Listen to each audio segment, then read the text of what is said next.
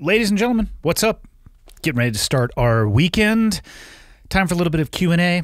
Let's talk about the brands that help make this podcast possible. The first one is Onnit, which, going back, may be one of the first brands to ever sponsor the podcast. And I used their products for quite some time, long before they had ever reached out on a professional front, on the recommendation of Senor Joe Rogan, who is a part of Onnit as well. If you're interested in total human optimization, really trying to dial in that last 10 to 15%, go to onnit.com/hot. You'll know you're in the right place because you're going to see the podcast artwork. It's actually the old artwork, but right across the top, supplements, nutrition, fitness, apparel, sale, and then content, written, spoken, visual, whatever type of content you want. I'm going from right to left here. Apparel, that's self-explanatory. Fitness, everything in there from equipment to programs. And then there's nutrition and supplements. On the main landing page are three that I use, one being Alpha Brain, which is kind of their flagship product. It's a nootropic. Helps you with memory, focus, and processing speed. I don't take it every day because I actually want it to work. And yes, I actually do feel a difference on the days that I do take it. Power Food Active, it's a protein powder, but it also has a host of micronutrients to support your body. And then the Total Gut Health. This is something I've struggled with kind of off and on for quite some time, gut health. And so I try to take that regularly, and I find that it makes a huge difference. So when you're ready, again, to optimize yourself, not pour supplementation down the garbage disposal of an unhealthy diet and lifestyle, hoping that it's going to save the day. When you're ready, onnit.com/hot for all of your total human optimization needs. This episode is also brought to you by one of my favorite brands, Christensen Arms. I'm so fired up to be working with them. Their claim to fame, they are the original creators of the carbon fiber rifle barrel. And if you've never shot a rifle that has a carbon fiber barrel, well, you're missing out. One, from a weight perspective, but two, from a cooling perspective. It makes a huge difference. Christensen, they are the makers of the lightest and most accurate rifles in the industry. They've sent me two MPRs, one in .308, one in .300 Win Mag, and an additional Ridgeline Titanium that I'm still yet to put together. I'm going to do a whole video series on how I take it out of the box and get it ready to go into the field. I'm waiting on my bipod. So just shortly, soon after this, hopefully, maybe even next week, I'm going to be able to do this. Their rifles are amazing. If you want to check out their suite of rifles, go to christensenarms.com. Now, here's the thing, though. Not everybody knows what they're looking for when it comes to a rifle, and everybody pretty much wants the best rifle for their intended personal use. Christensen Arms, they realize this, and they want to make it easy for you to find that perfect rifle without the hassle or having to Google some gun jargon or to spend hours doing research. So they created the Find My Firearm tool. It's a short questionnaire that will match you with the firearm that's going to meet your needs. You can take this quiz at christensenarms.com/findmyfirearm, or again, go to christensenarms.com, and it's one of the options that you can select from. Like I said, I should have a video coming out shortly that goes from flash to bang, in the box to going bang out in the field, and then I plan on hunting with it later this year for deer. And that is it. Let's dig into this. We got Full Auto Friday 56 coming at you. Okay, got the red smoke. Gun run, north or south, west of the smoke, west of the smoke. Okay, copy, west of the smoke. I'm looking at danger close now. Come on with it, baby, give it to me, I need it. You're cleared hot. Copy, cleared hot. All right, let's do this. I got 4 questions for today. Yep, 1, 2, 3, and then 4. That's how that works. I got 4. They're a touch longer, and I want to be respectful of everybody's time to include my own. It's almost the weekend, so let's go through these. 4 different topics. Away we go. Subject line for the first one: negative interaction with law enforcement. Do I need to check my ego? Of course, interested. And we begin. I recently got pulled over for speeding. The circumstances of that do not matter.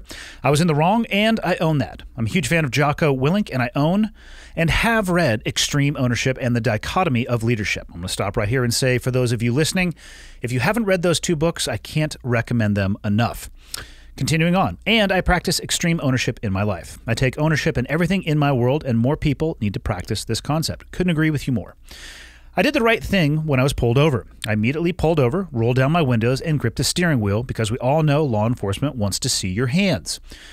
The state trooper asked for license and insurance. I handed her that along with my concealed carry card. She immediately yelled at me asking, "Where is it?" I told her I had an ankle carry and another firearm in the door jamb. She ran over to my driver door, and in parentheses, she was originally on the passenger side, and yanked my gun out of the holster and grabbed the other by the door. Without explaining what or why, then took my tools back to her car and ran serial numbers. The law in my state does not require that you notify law enforcement of a firearm, nor does it even require a CCW to carry. I handed her that card to show her I wasn't a jerk, that I was a good guy, can pass a background check, etc.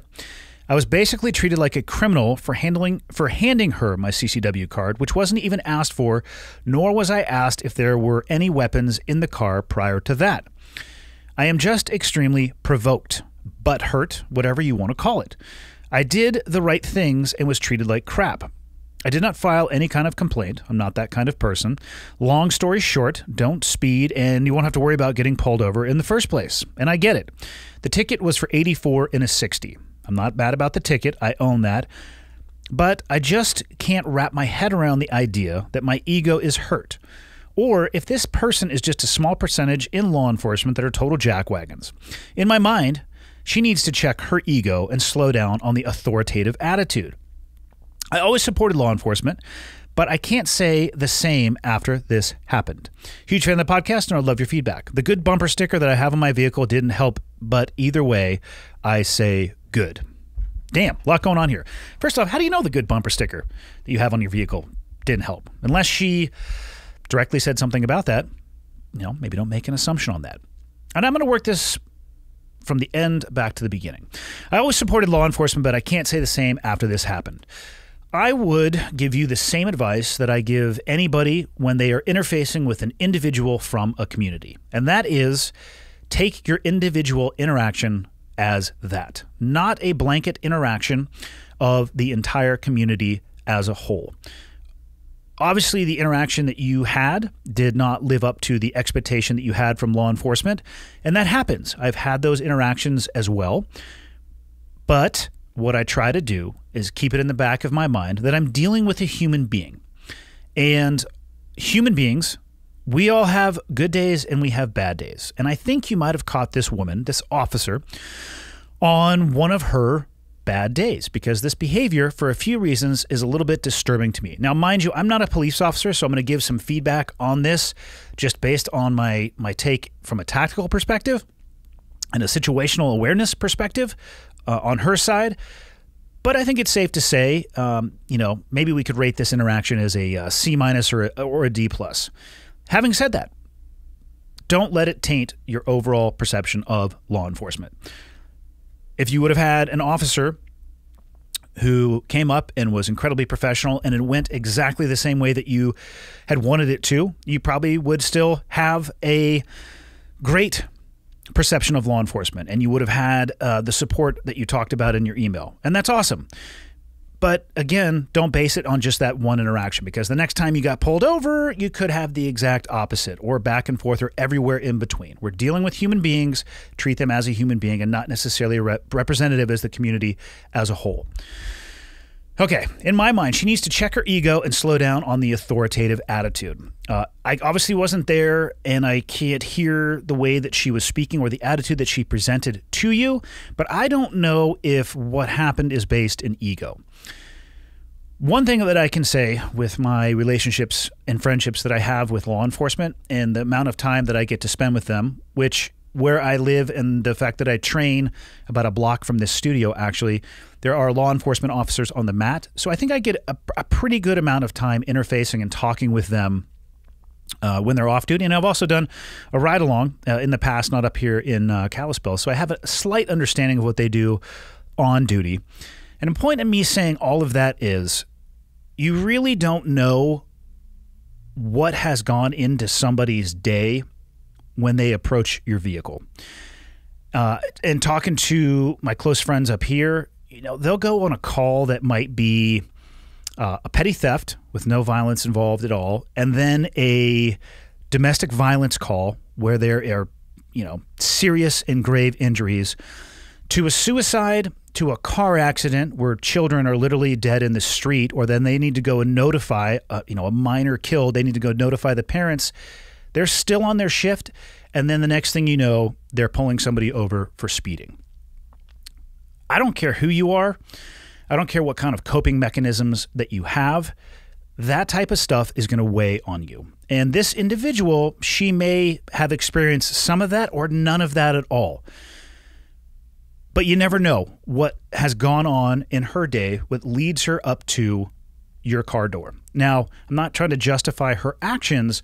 I'm just saying maybe give her just a little bit of grace, because she could have been exposed to fill in the blank in the course of her shift, and her cup could be damn near getting ready to spill over.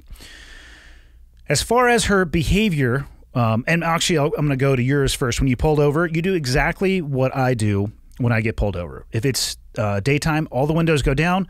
Obviously, the vehicle is in park. I will oftentimes turn it off. Hands are on the steering wheel.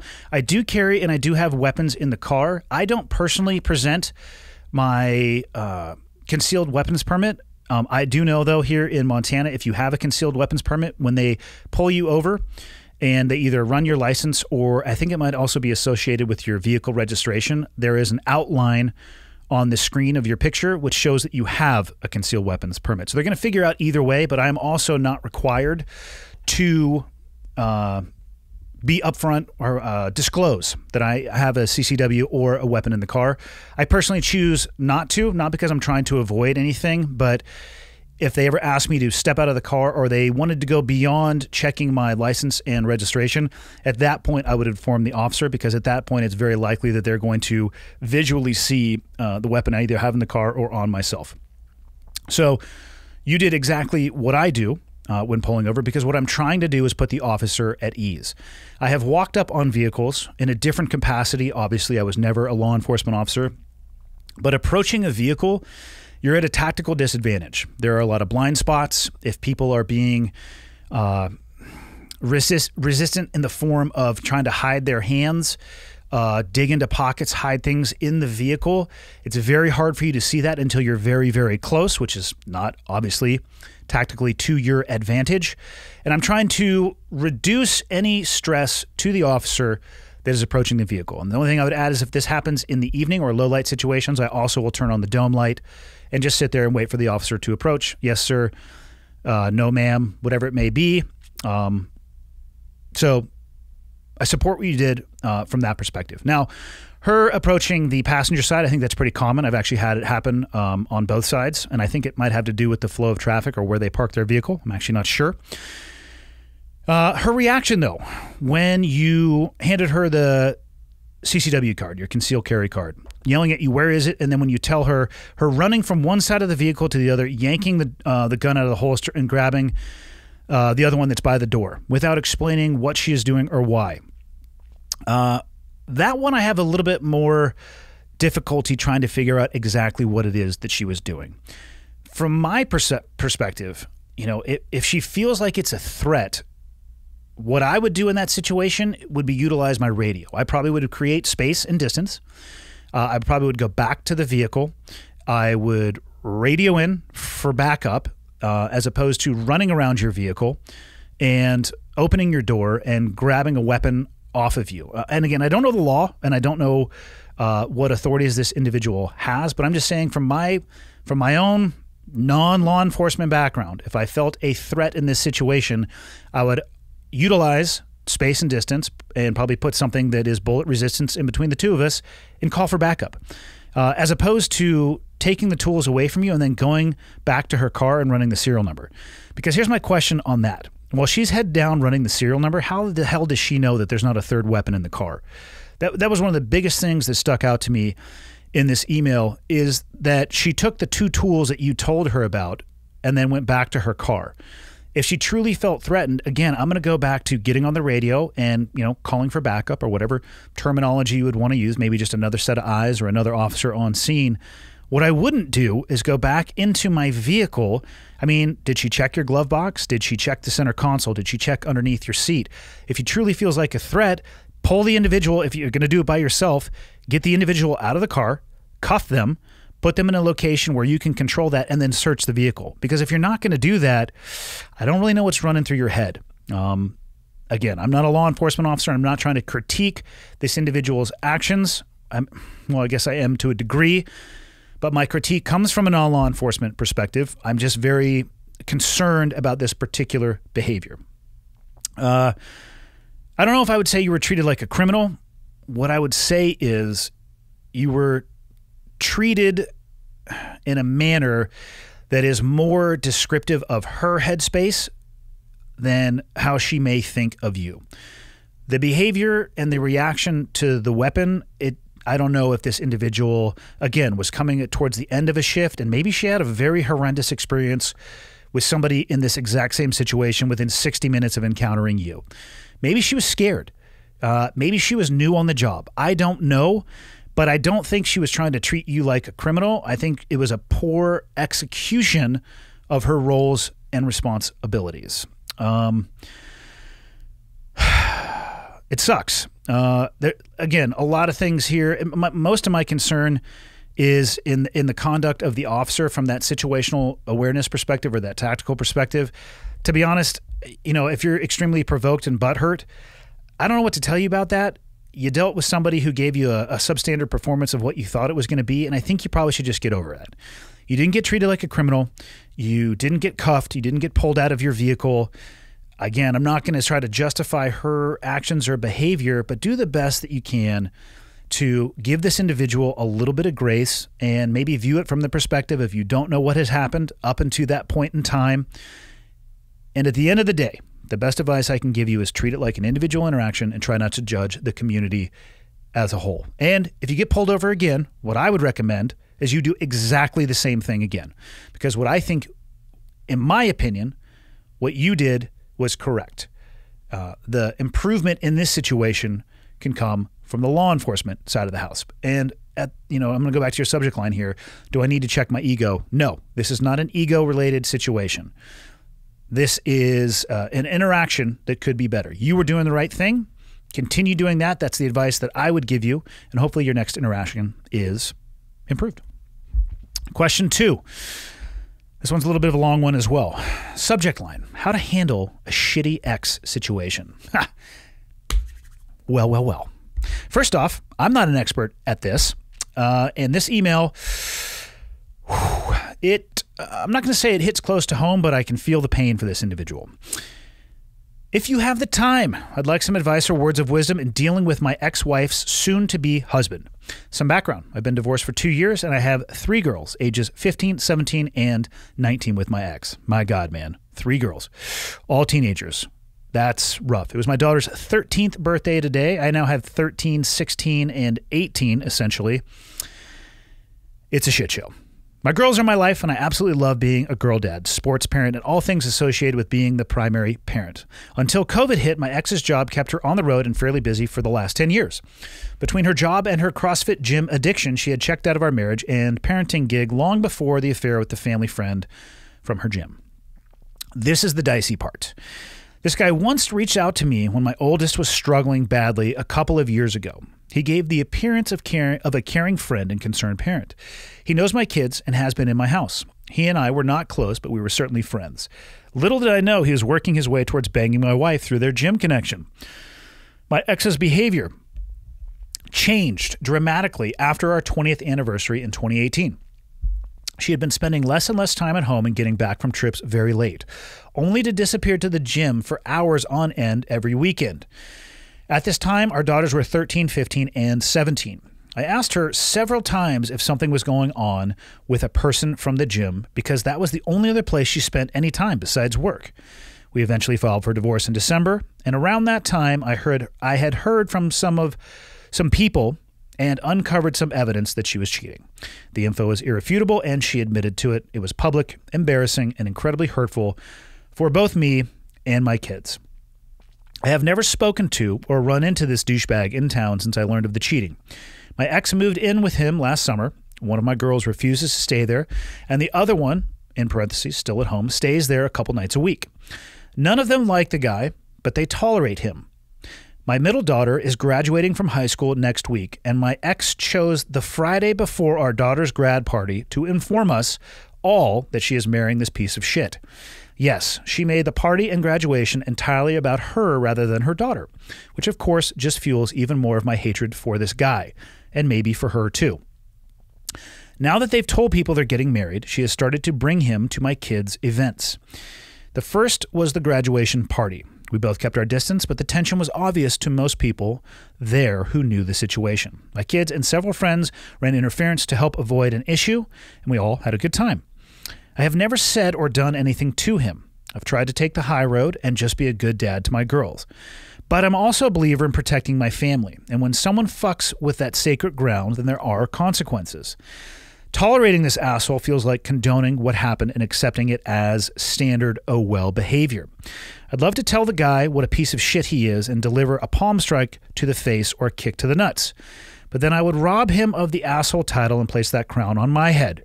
Yet doing nothing still feels cowardly. What would you do in my situation and why? Goddamn, man. You know what? First and foremost, it's fucking awesome that your girls are your priority in your life and that you love everything about being their dad and going to their sporting events and that you love everything about being that primary parent. Like, you know what? Like, out of all of this email, that's what I love the most. The situation that you are describing sucks. It sucks. But I love your headspace and where your time, energy, and effort is focused. Now, to the situation at hand. What a shit show. But what I think, if this was public, which you said it was, and embarrassing and incredibly hurtful for both you and your kids, the die has been cast for your kids to make their own decisions. And they're going to come to those decisions in time. 13, 15, and 17, when they found out about this, there's some pretty advanced processing power there. They're going to process at different times, but they are old enough to understand what happened. And the more time they spend with you and the more time that they spend with their mother and this new person, the more data points they are going to continue to collect and then be able to work their way through. I have 3 kids myself. Obviously, I'm just out of a divorce. I've been divorced for about 4 months now, and the process took nearly 2 years. My kids were about this age during that process, and all 3 of them have reacted to it pretty differently. And I don't think there should be any attempt by you, and hopefully not from your ex-wife, to change that. I think one of the worst things that you can do is tell your children in a situation like this what it is they should think and what it is they should do. In Montana, 15 is the legal age, from my understanding. I mean, somebody can correct me if I'm wrong. The legal age for children to decide who they want to spend their time with. So I can share custody with my children, with my ex, but if they don't want to spend time with me, I suppose I could force them, but they are at a legal age to be able to make their decision. My theory on that is that it should be respected. I want my kids to want to spend time with me, not to feel like they have to spend time with me. And it has played out exactly that way. I spend as much time with my kids as possible without interrupting their day-to-day and their school, home life balance that they have at their mom's house. But I'm constantly in contact, and they're always, not always, but they're constantly asking me to do things as well. And I take that as a positive sign. Well, my oldest son, he didn't speak to me for almost 18 months. I consistently reached out to him, but I respected his space, and never once, not a single time during that time period, did I force him to spend time with me. And for the last month and a half, he's been living with me full time. And I'd say right now, we're actually getting probably closer and communicating better than we ever have in our lives. And it's an amazing thing. And I think some of that is because I didn't force him when he didn't want to. So I'm going to shut the fuck up about me and talk about you. The whole point in that is you don't actually have to say a lot to your kids about this because they have 2 eyes and 2 ears as well. Now, having said that, you do absolutely have to protect them. The person that you need to protect them from is not your ex-wife's future husband. It's your ex-wife.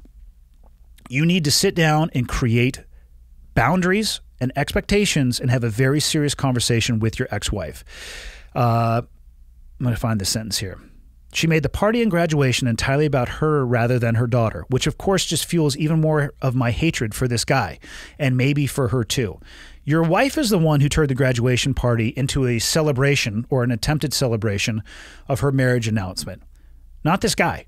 So that's the person that you need to be focusing this energy on. And I say that because she is the co-parent, or she should be the co-parent. You guys will always be connected and will always be a family, and you can use whatever description of that you want to, but your kids genetically are a mix of both of you. You're right. You have a mom and a dad, and there's no way that you can change that, nor should you want to change that. So you're going to have some level of relationship with the mother to effectively co-parent. That's the person you need to be spending the time talking to about these things. You're never going to be able to control that other dude and completely understand how you would want to go and beat the crap out of this guy. And to be honest with you, there's a time and place for that in my mind. That would be, though, if he ever puts your daughters into a physically threatening situation, or, putting them into a position that was unsafe. They threatened you, he threatened you, some type of physical altercation that was forced upon you. And again, I'm not trying to list everything where in my mind it would rise to that criteria. What I'm saying is there's a time and place for that. But I would recommend that your effort go right back into your ex-wife, which is probably the last place you want it to be, because there's a good chance you might hate that motherfucker. But she's the mother of your kids. So I would have honest conversations with your children as well. So talk to your wife first. Let me go ex-wife route. Talk to your ex-wife and lay out your concerns. Is she going to respect them? Probably not. Is she going to say stupid shit to you? Probably. Is she going to do things that probably are going to upset you? Yeah, most likely. And that's okay, because that's highlighting her behavior, not yours. What you should be doing is exactly what you said you're already doing. Focusing on being a girl dad, the sporting events, and making these kids the priority and primary in your life. Because I'm going to tell you right now, they are going to navigate and drift towards the person that they feel the most comfortable with, that is the most enriching to their life and the most empowering to their life. You already said that one of your daughters, will tolerate this individual, and that sucks. But again, that's a choice that they have to make, and there probably will be a point in time where they're no longer willing to tolerate that individual. And so what they're going to do is no longer tolerate spending time with their mother as well. And guess whose problem that is? That is hers, not yours. Spend your time, energy, and effort as much as you can tolerate, as much as you can stomach, trying to at least lay the foundation for successful co-parenting with your ex-wife. If that fails and she doesn't want to do anything or even take the time to discuss with you anything, and she actually even wants to put roadblocks in your way, let her. Be the best father that you can be. Stay relevant in your daughter's lives. Have open and honest conversations with them. Let them vent to you. Don't ever vent to them. And let them make up their own mind. And this might be a battle of months or years, but you will win it in the end, because then that's what's important. You want to win the actual war itself, and I hate to use that analogy. Win the war, not the battles. And as far as this guy goes, do everything you can. Avoid him at all costs. If he forces you into a situation where you feel like you need to take action, well, do what you think is right. Question number 3, subject butt plug. Tell me more. In the wake of Memorial Day, every year I see guys from my old infantry unit post the names of guys that gave it all on Facebook. The thing is, I often see the names of guys that got out of the military and then went on to take their own lives included in this list of names that have been KIA. Honestly, that doesn't sit well with me. I'm not trying to diminish those lives, but I just don't feel that those men should be honored on that day. Do you have any thoughts on this matter? Well, what day do you think they should be honored on? I've said it before. I'm sure I'll say it plenty more times. If you touch war, it will touch you back. And you don't have to be a mathematician to look at the suicide rate when it comes to military members, specifically, I would say, well, actually, I can't say, I was about to say from Vietnam forward, but I think it is combat related or military members who served in combat and their likelihood from a statistical perspective to end their life versus those who didn't serve in the military. One is higher than the other. I think there's a reason for that. And I am not an expert at any of this. I don't have a list of things that I can say from A to Z that make me feel that they're more common, but more likely to take their life. But that's the reality of it. And again, if we're not going to celebrate the lives of people on Memorial Day who chose to end their life, likely due to the experiences and the weight that they have carried forward from that job on Memorial Day, then what fucking day are we going to do it on? I would say if you're uncomfortable with them being listed on Memorial Day, to a degree, you are actually trying to diminish those lives. On Memorial Day, do they list or break out soldiers who were killed in training accidents versus those in combat? No, they do not, because they were both in uniform at the time, and they make no delineation between those that died in peacetime and those that died in wartime. There's a reason for that. It doesn't fucking matter. I mean, I guess there's a difference for sure, but they died in service of their country. I personally feel that if you leave military service, but the baggage you bring with you takes you to a place that you decide the only option that you have is to end your life, and fuck, I wish nobody would get to that point, and I can't say that I truly understand what it feels like when you do get to that point, but I have complete and utter empathy for it. In my opinion,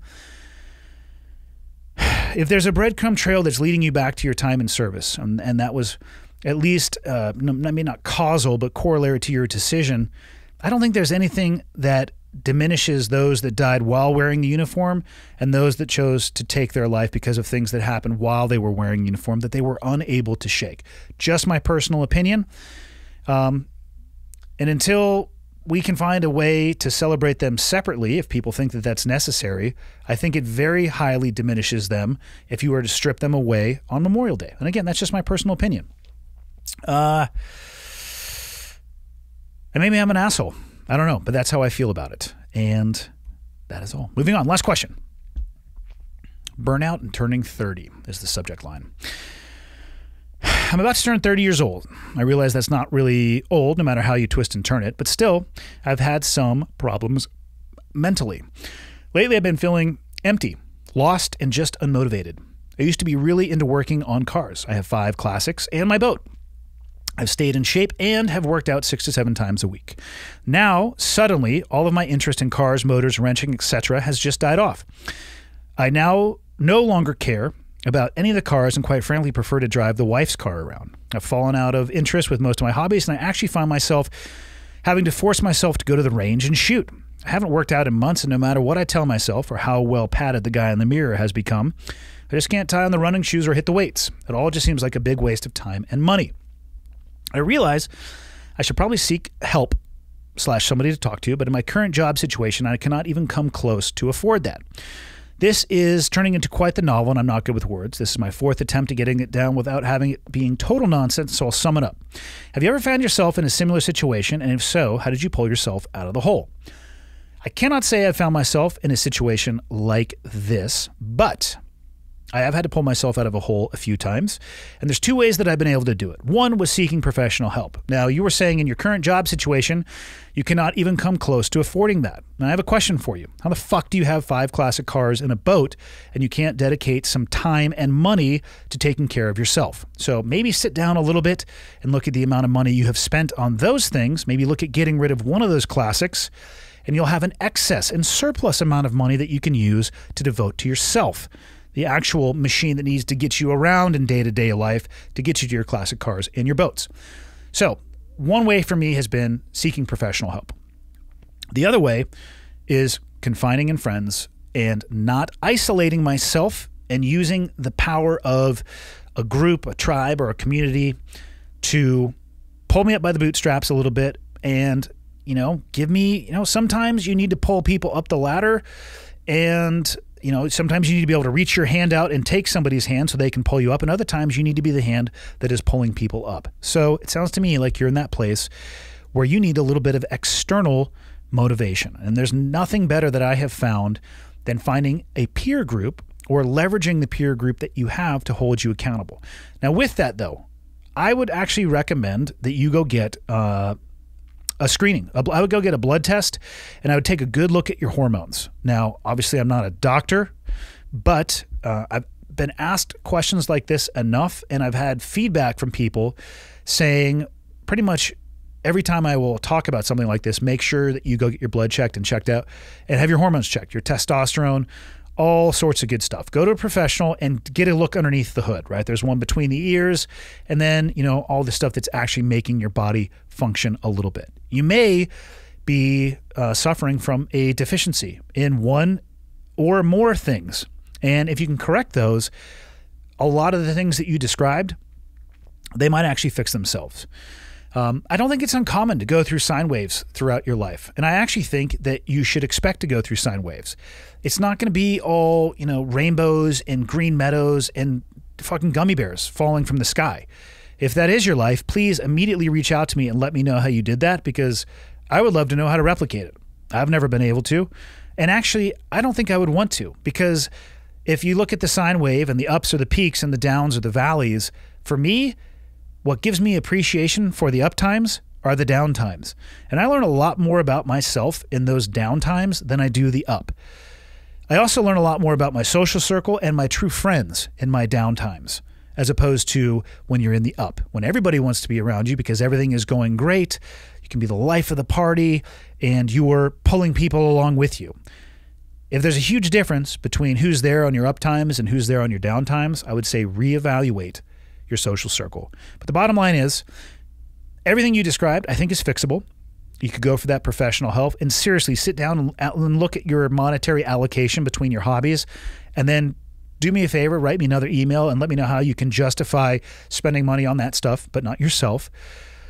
Dial in your social circle. Find a buddy who is going to go to the gym with you or put running shoes on and hold you accountable. It's a lot harder to say no to something when somebody's knocking on your door trying to hold you accountable.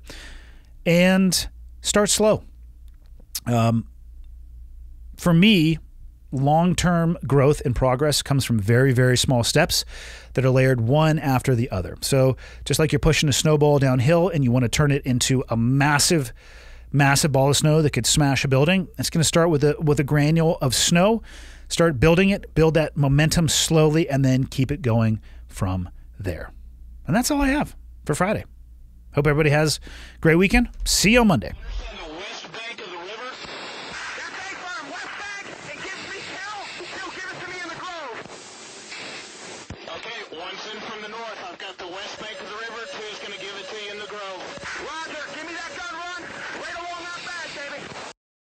Ladies and gentlemen, thank you.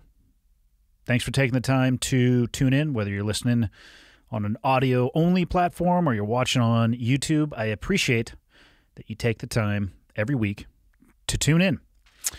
People ask me a lot, what can they do to help me spread the word? And the answer is actually embedded in the question. The biggest thing you guys can do to help me, if you enjoy the podcast and you think it would be helpful to others, is subscribe and share it with other people. And if you have the time, go on to Apple Podcasts and leave me a rating and a review.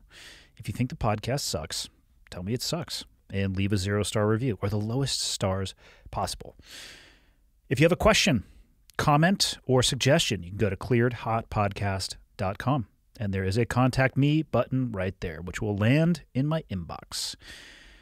And the last thing, if people are interested in helping out, what you can do is fly the old flag. And by that, I don't mean an actual flag, because I don't have any of those. I'm talking about t-shirts or sweatshirts or hats, whatever it may be. Again, clearedhotpodcast.com. Click on the shop tab, and hopefully something in there looks like it would be an item you would like to wear around town. And then you could tell people what it is when they ask you. But that is it. The biggest thing I can say is thank you. I truly appreciate it. And until next time, see you.